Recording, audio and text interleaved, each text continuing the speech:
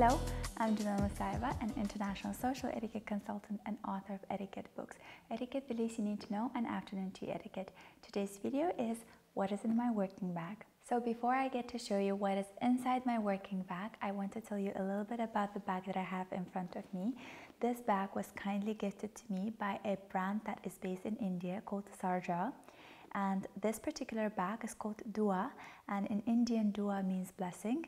So the reason this bag is called Dua is because it's made of a cactus leather and it's very kind to the environment. It's a blessing to the environment. The production of it is done very consciously, it's very sustainable. And this little chain here that has the S letter stands for Sarjaa. And it's interesting that if you flip it like this, it looks like an infinity sign. So these bags are made with the idea of making sustainability and producing things that can last for a really long time. I love the idea that it's made of cactus leather, and this particular color is called Fern, but there are other colors available as well on their website. You can check it all out. I'll link it down in the description box. I personally just really love this color.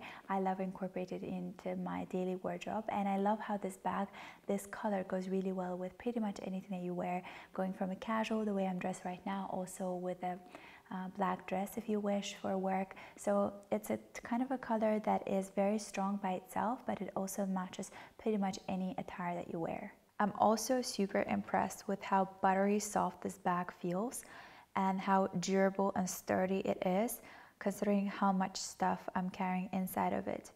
Despite of looking very compact, it's really roomy, very spacious. As you can tell, I'm carrying all my essential work items in it.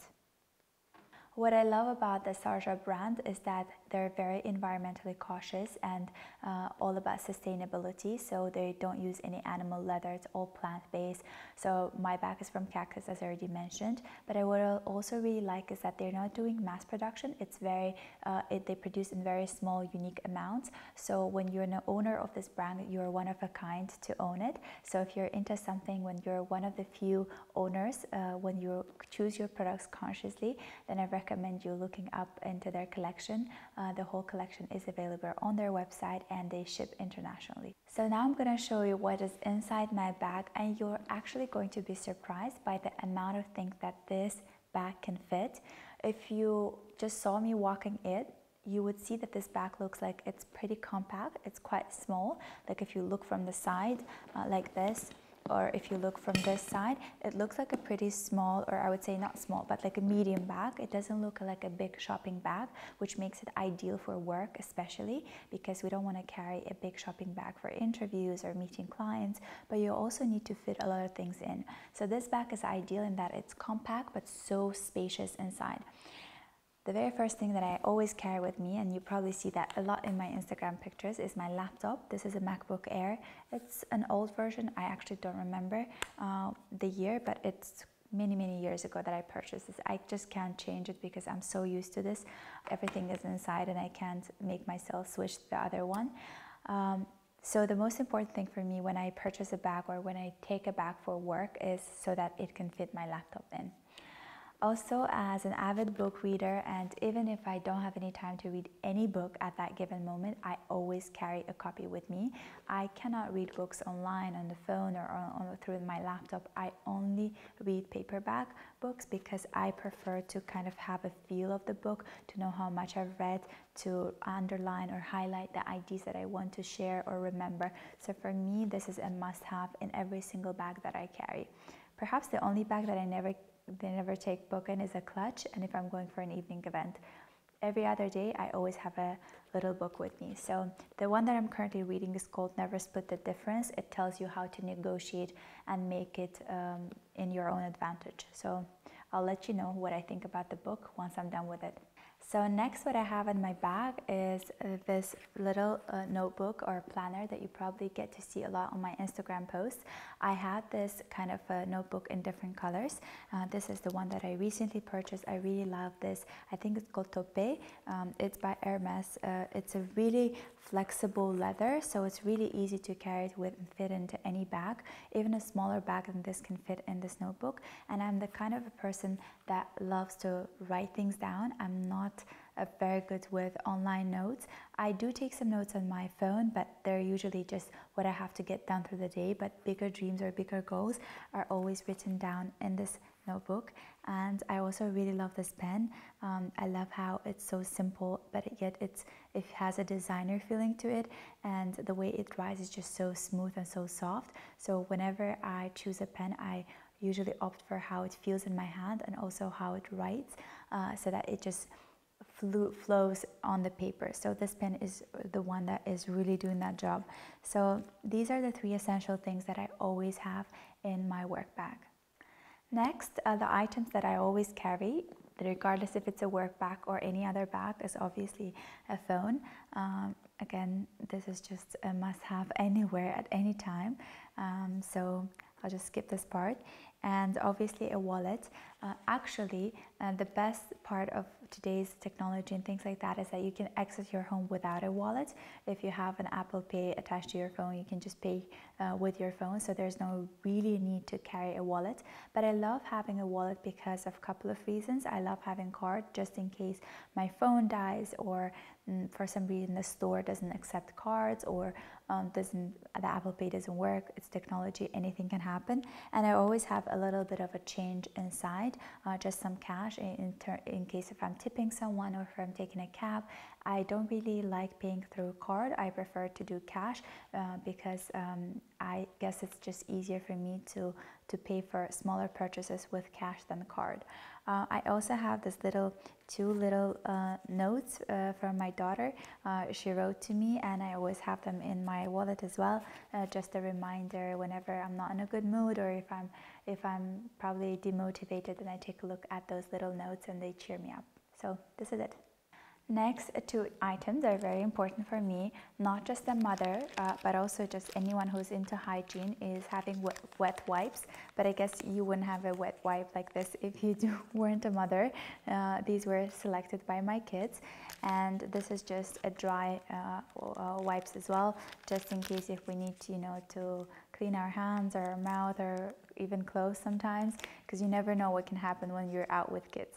Next here I have my sunglasses. I know that perhaps if it's fall or winter, you probably might not be wearing sunglasses, but I always carry sunglasses regardless of the season, because sometimes it might be so cold that my eyes get watery, or if it's so windy, because in Baku where I live it's really windy, and oftentimes the best way to protect your eyes is just wear sunglasses.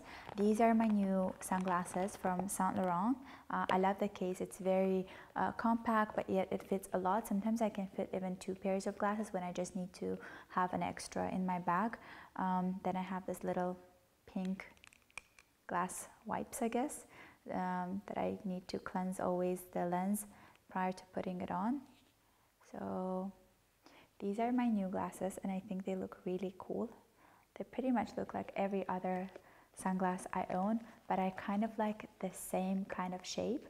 I like this cat eye shape, and it's the one that really suits me, and I always go for the one that I know will work for me. Next in my bag I have a hairbrush that looks like this. It kind of looks like a pet's hairbrush, but I assure you this is for humans. What I love about it, it's so compact, it fits into any size bag, and that it's really easy to brush through even the most tangled hairs. I use this to brush my daughter's hair and my own hair, especially when you have like little hair, like with the little hair that grows on top, you can actually calm them down with these bristles. I don't know the brand. I purchased it many years ago, but I think this was an Italian brand that made this kind of very compact and easy to fit in and carry brushes.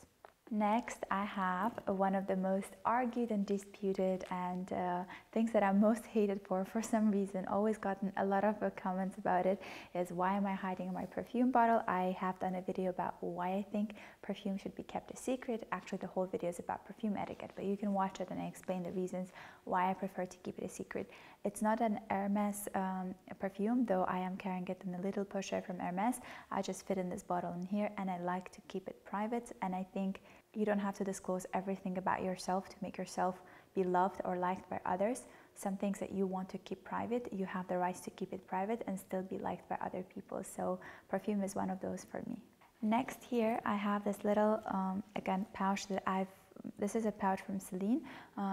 something else came in here, but I usually keep these little pouches that are very durable. They are good washable, so I tend to wash them from time to time because I carry them in different bags and I love to have them clean.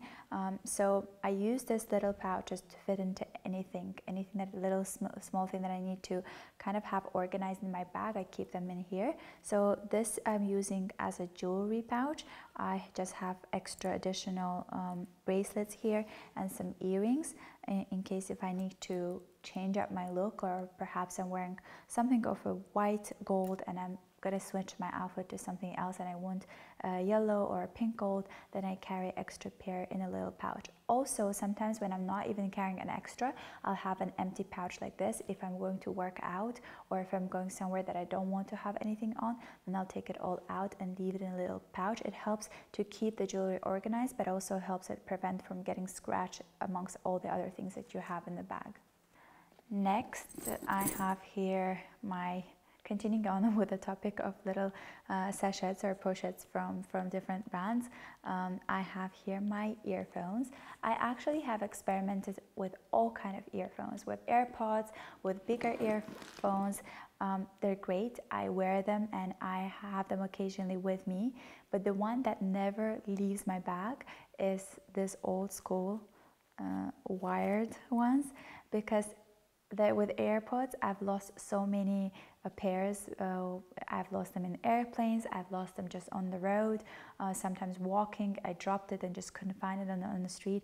So these ones are always with me, just in case if anything happens, you're sure that this will never get lost, and they always work, and they've been working for many, many years.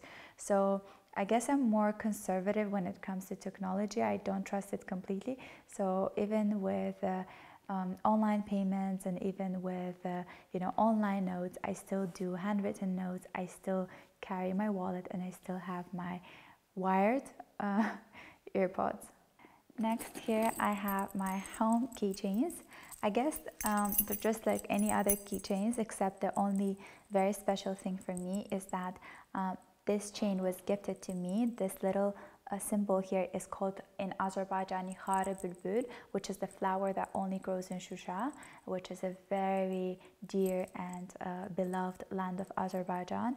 And I love having this keychain with me as a reminder that Shusha is Azerbaijan and that we have finally liberated our territories. And I recently had a trip to Shusha, which was very emotional and dear to me. And you've probably seen some pictures that I've shared on my Instagram as well. So this little keychain is from there. And now the most interesting part of what is inside my bag is what is in my makeup bag, inside my working bag. What I love about this particular Dua bag is that it comes with a little chained makeup bag. You can take it off and actually use it on its own, or again you can attach it to your bag and have it like this, hang with it, leave it inside, up to you. Okay, first things first, something that I've always shown in pretty much all my videos, and I know I'm not endorsing this, I'm not paid for this. This is a Chanel hand cream that I've been using for many, many years. I actually shared a picture how I've stocked on this cream just in case if it ever goes out of production. I love the shape, I love how it feels in your hand, I love that it's so soft, yet it's so rich. It just leaves your hand feeling like you just have gloves on. Very, very pearly, very nice. Next here I have a hair clip that we call a crab. What I love about this hair clip is just so easy to fix your hair. Like if you want to put make an updo, you can just do whatever, a little bun and just hair clip like that. And I use it both for myself and my daughter, especially when she hasn't put her hair up and we go to a dance class and we really need to fix it very quickly, then this comes really handy. What do I have here next? I always also have all kinds of little bobby pins like this, again just to fix either my hair or her hair. So this always comes in my little makeup bag. So now let me show you, and also for hair I still have this one, the plastic one that is good to just tie your hair up, and also it's good that it doesn't break your hair. So these are all the things I have for hair. Now with the things in terms of health and taking care of your wellness. I always have band-aids with me. Again, I actually used to have them even before I was a mom. I'm very conscious about getting cuts or things like that and keeping it all clean, but especially with kids, I always have band-aids with me, and there hasn't been a case where either us or someone around us hasn't needed one, so it's good that I always have them with me. And I always have a chewing gum with me, again, for reasons that I meet a lot of clients and I always want to freshen up my breath. The most important thing is, even though you've chewed a gum, make sure to discard it prior to going to a meeting or interview or presentation. You don't have to have a gum inside your mouth, because you'll get distracted at one point and start chewing it again and again, and that causes a little bit of a distraction for people that are listening to or just looking at you. So make sure to discard it before you go for a meeting. I always carry a vitamin C with me, especially in winter time. Anytime I feel like I'm not feeling well or I'm just slightly not myself, then I take a vitamin C. I don't recommend that you do it, it just helps me. And I also have this little, I don't know how they're called in English, I guess it's a German name, Oxylococcinum, or maybe it's a French name of it, but it's also almost like vitamin C, and it just is good in case you don't feel well. It's just good to prevent you from becoming ill. So I have this with me, and then I have a Panadol with me, and always allergy children's Claritin. My kids are not very allergic. They used to be when they were much smaller, but I always have one with me just in case. And you can also take it as an adult as well. So I guess anti-allergy and against fever or any kind of ache, Panadol is the one that helps us. So this is what I have from my little pharmacy section. And then I have here the beauty section, starting with my ultimate favorite eye drops called Lumify. When I was in US this September, I actually stocked. I feel like I bought all the Lumifys from all CVS pharmacies, because once I was watching a video with an older lady. She's also a YouTuber, and she's such a lovely lady. She was telling about these eye drops that help relieve the pain, like if you have eye pain, if your eye is itchy or red, but it also helps sort of open up your gaze and open up your eye, especially if you're filming or if you're shooting. So I bought one, I tried it on, and I loved it. So ever since, I've been using Lumify just on a daily basis, but especially when I'm shooting. Then I have here a little brush that is both for your eyelashes and for the eyebrows. I have quite thick eyebrows, wide eyebrows, so they need to get tamed. So I'll use this brush throughout the day to just kind of brush them and give them a better look. So this is a must-have in my bag. In terms of the makeup that I have an under eye concealer from NYX. The reason I have an under eye concealer is because I don't really apply much of a foundation or anything on my face if I'm not shooting. So on a daily basis, I'll just use an SPF, a tinted one, and I don't reapply it throughout the day. But I do reapply a concealer because I do tend to get black under eye, especially as the day goes on. As I get more tired, they start showing up. So I try to reapply the eye concealer, and just if I have a little mark here and there, I'll also conceal it. I have a little, again from NYX, this is an eyeliner, but it's a dry one. It's in a color brown. I also figured with years that with my facial structure and color, the eyeliner in color brown looks better on me than black, and especially for daily wear. For evening, I can go for a darker one, but during the day, I tend to go for a brown one. And the best part about this eyeliner is that it has two sides. It has the side where you apply, and then it has this little bristly brush that you can use to kind of create a little bit of a shadow. So this one you can apply as an eyeliner, but then you can use the brush to kind of smudge it and give it a more eyeshadowy look. So I really love this. For lips, I have a lot of things for lips. For now, I'm carrying only two kind of eyeliners, but I'm a huge eyeliner fan. I rarely usually use the lipstick, only if I'm going out somewhere or some occasion and I want to go for a really interesting color that doesn't exist in eyeliner. But on a daily basis, I only apply, lip liners. I have here one by number 7 Precision. I don't know what the color is, but it looks like this. And this Pillow Talk one, it's called Lip Cheat. I try to go for a combination of 2 or 3 liners. I never just do one because I love to kind of change up the color and create a new color on my own. That's why when I'm often asked on Instagram, what is the lip color that you're wearing, or even on YouTube, I don't remember because I just experiment with a color every single time and I can't remember what I was applying. For lips, I have some other products, and the 2 of my favorite ones here are this Chanel clear lip balm that's good to apply over the lip liner to kind of give it a more shiny look. I'm going to do now. And it's good if you're applying it in public, if you're out and about and you cannot use your fingers, or your fingers are not clean, so you can't actually use your fingers. I'll explain why I'm saying this. So this is good to be used outdoors or out and about. And then I have here a La Neige lip mask, which I love, and I apply it just as a lip color by itself because it kind of brings this little pinkish to your lips and really moisturizes it. I use it at night and I use it in the morning before applying the lip liner, but I sometimes would use it throughout the day. It's supposed to be used with your fingers, but because I don't try to use, I'm very picky about it. I don't touch my face with dirty fingers and I don't want to touch my lips, so I'll just dab it inside like this. And sometimes there are some places where I can't do that. In that case, I'm opting for Chanel one, which is just like a stick. And I have here these little cotton swabs. I actually keep this bag. This cotton swabs I took from a hotel. They come with this little package. And then when I finish them, I just reapply and just put the new ones inside. They keep the cotton swabs clean, but I use them for anything and everything. If I need to fix an eyeshadow, eyeliner, if I need to fix my lip liner, instead of a brush, I use cotton swabs. I don't use any brushes at all, not just in this makeup bag. I just don't use them. The only brush I use is the one that comes with an eyeliner itself. So cotton swabs are really great for that.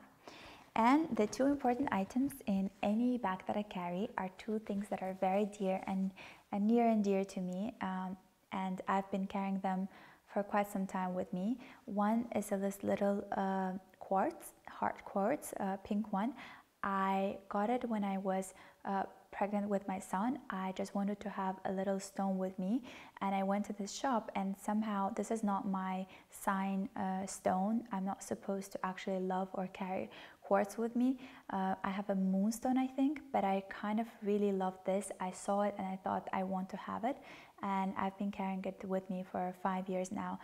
Anytime I don't feel well, I don't feel again motivated, I feel down, I just hold this in my hand, and somehow it just calms me down. It must be the belief in it that makes it work, but it has worked so far, so I always have it with me.